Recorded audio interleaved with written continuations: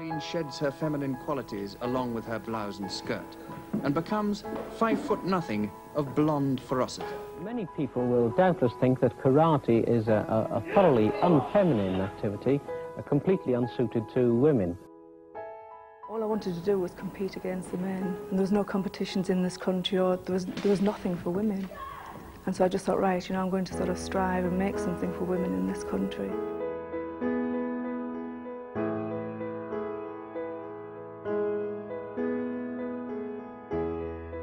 Looking at Pauline more closely, perhaps you can divine a hint of steel somewhere in that demure expression. And perhaps you're right.